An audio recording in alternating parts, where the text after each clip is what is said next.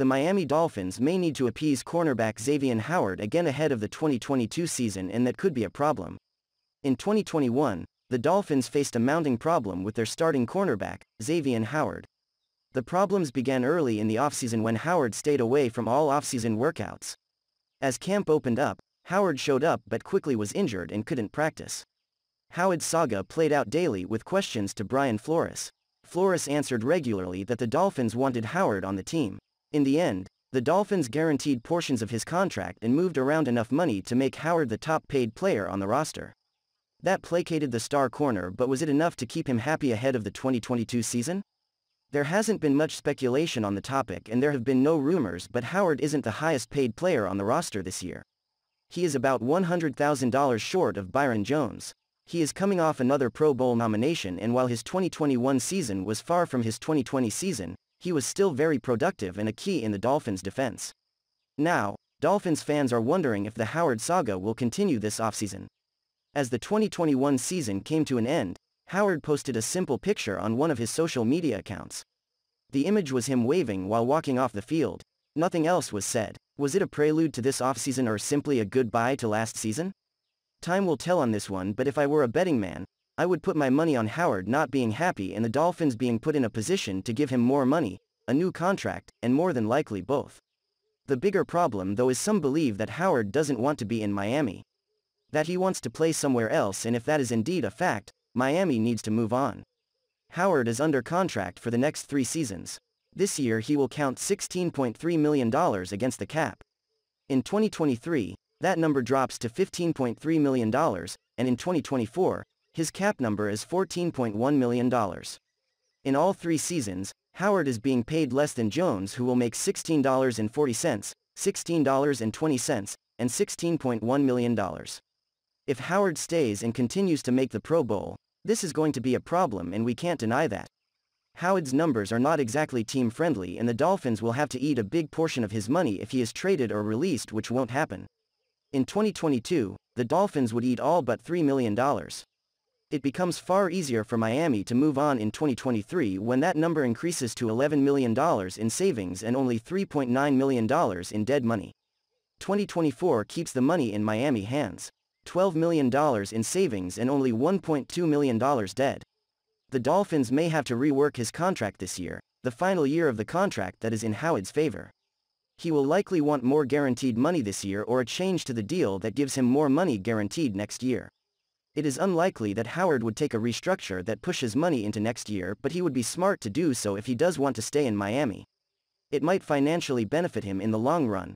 For now, it's a waiting game, but if last year was any indication, the Dolphins should at least be prepared for another problem with Howard this offseason.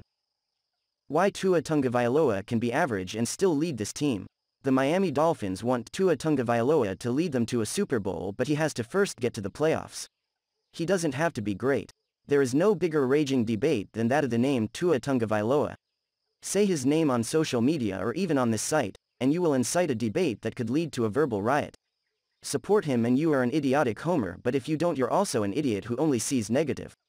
If and when Tua Tagovailoa is off the Dolphins roster, you will get the "told you so" fans coming out of the woodwork to laugh in your face. If he succeeds, it will be because of the other 10 guys on the roster. The reality is simple. Tua doesn't have to be great to be a winner. He only has to be good, and that is being above average. The Dolphins are not built for a top-tier quarterback who can lead them on his shoulders. I know, great teams are built that way. In New England, a great defensive system made Mac Jones into a Pro Bowl quarterback despite the fact he was so far from being one.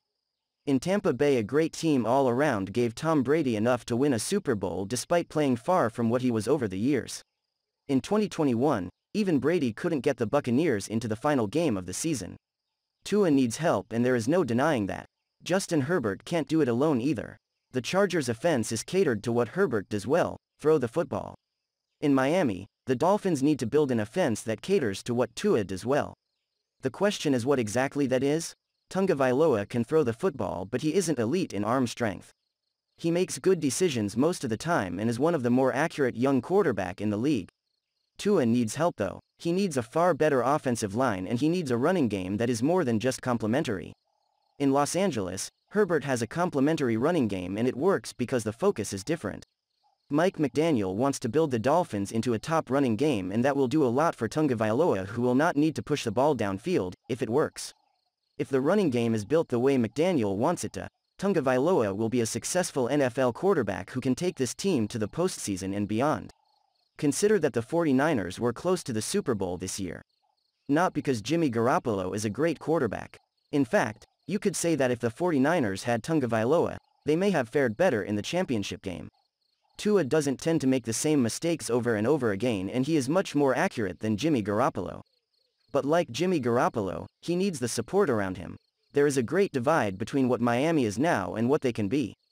There is also a big gap between what Tagovailoa is now and what he could be in the right system. Miami doesn't need a Justin Herbert or a Joe Burrow because their offense won't need that elite quarterback.